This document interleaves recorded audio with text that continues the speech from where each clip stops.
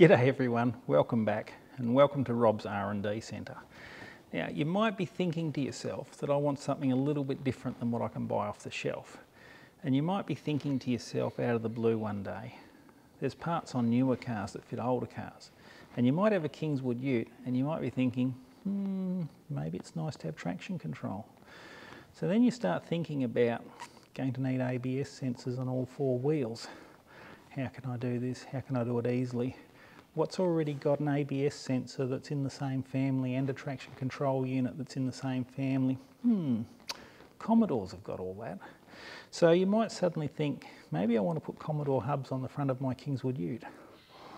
So then we're going to make a part to do it. So here's where it starts. This is just simply a drum brake stub off a HT. And it was all rusted up. I've had to cut it off with the torch because the shoes were all rusted up, the drum had rusted away in places. But all I really wanted was an accurate measurement from this face here to these two pivots.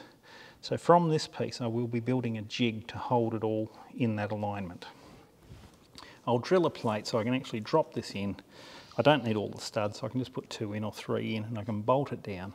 And then I can make a couple of brackets with the tapers on here for the ball joints that I can just bring up to make sure I've got this alignment right.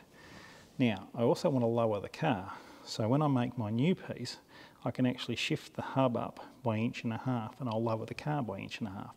So then you think, how can I do this cheaply and how can I build a prototype piece that I can get someone to cast me a new part from? So then you go down the scrap heap and we start looking through all the old cars for pieces.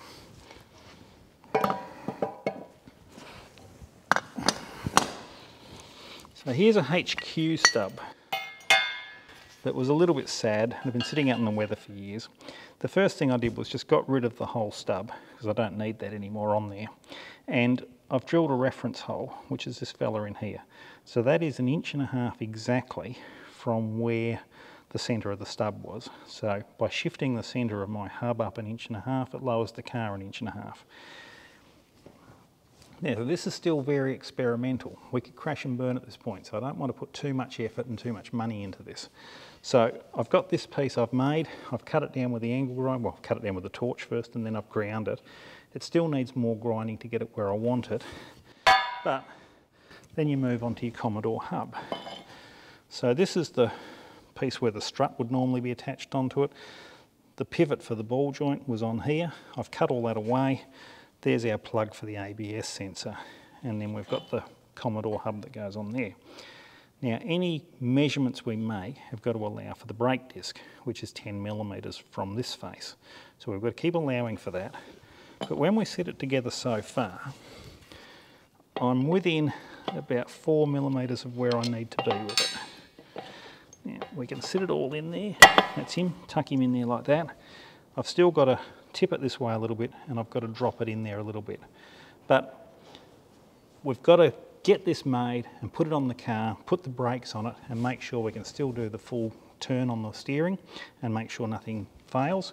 But from that point, if it's successful, we can use any Commodore brake on there and hopefully any aftermarket brake for a Commodore on there.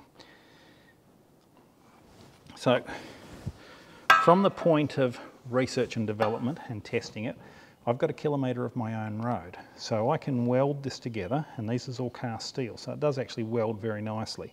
It's not suitable for a road car to put on the road with a welded component like that, but it's good enough for me to test here and make sure it's going to do everything I want. And from that point, I can get someone to cast me a replica that can cast steel. Now, I was very lucky. For 10 years of my working life, I lived right next door to a foundry. And if I wanted something made, I would just make a pattern for them, they'd go and cast it, I'd get it machined into the shape I wanted, and we made all sorts of things, from pulleys to carburetor adapters, all sorts of things. So I have been spoiled in the past. That foundry no longer exists, but I've found others out there that are willing to take on one-off jobs. So this is pretty exciting for me. I hope it all works, but I will keep you up to date with it as we go. Talk to you soon. Stay safe.